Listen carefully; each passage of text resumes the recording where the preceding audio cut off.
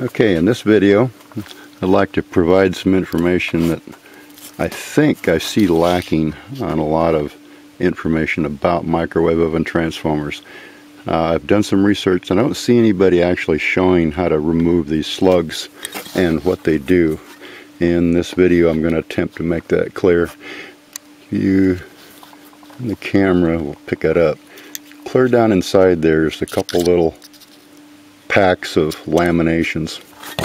I'll spin it around here, you might be able to see them right there. There's two of them side by side.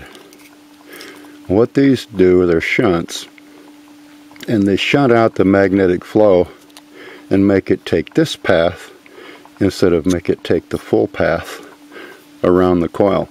And what that has the effect of is when a load is put on the high voltage coil, the load will drop. And it's done that way because in a microwave oven, depending on what kind of food you have in there, there's varying loads presented on the transformer. So a simple way to regulate the power is just to simply shunt.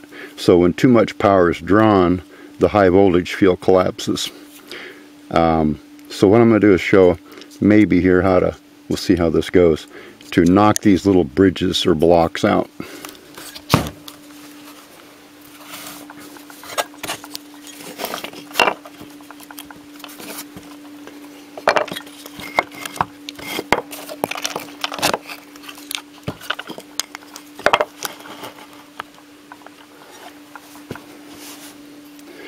I'm doing that so that I make an effort to not damage the coil by hitting on it into the bench. Now I've got a little piece of metal shaped the approximate size that'll fit in there to drive those out with. We'll see how this goes.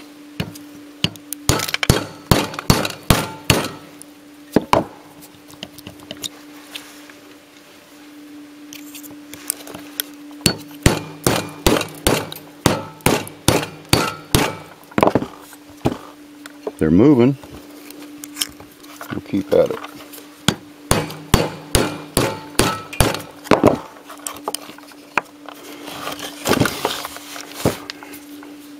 Okay, we'll just keep going.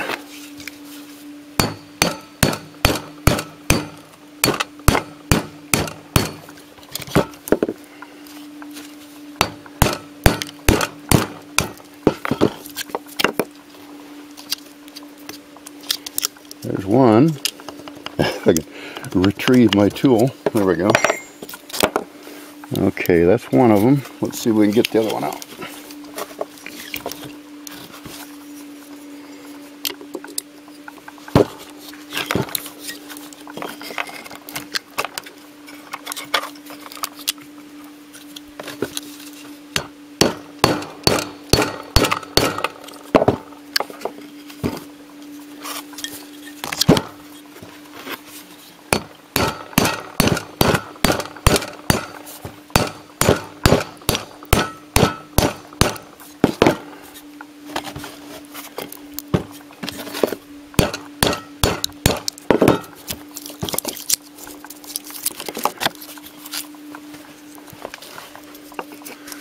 And there they are. Just two little bundles, packs of laminations. And we'll get the tool out of the way. Okay, now, put something that'll reflect back in behind there. You can, I think, have to get it in line. You can see that. Yeah, you can see it through the hole. They're both clear now. Now the other thing this will give you is these windings here can be removed. They're just filament windings and they're not going to give you much, about 3 volts. You can pull these out and use some Teflon in a covered wire, and you can wind back in there another like a bias. You can get up to 24 30 volts depending on how much wire how many turns you put in there.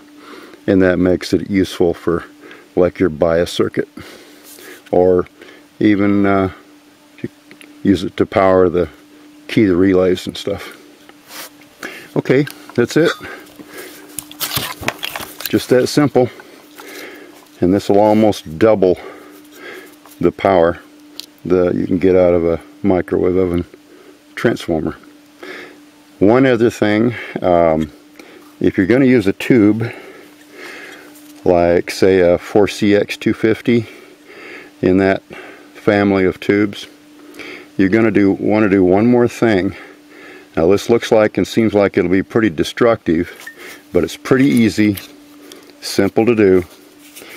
It's a little bit more work, but you'll have to start by taking a 3/16 or 1/4 inch drill bit and just drill down. What you're going to do is you're going to tear up a bunch of the laminations, and little by little you pick the wire out, keep unwinding it, and you drop that at least a 1/4 inch or more, like take that many windings off, and that'll reduce the voltage.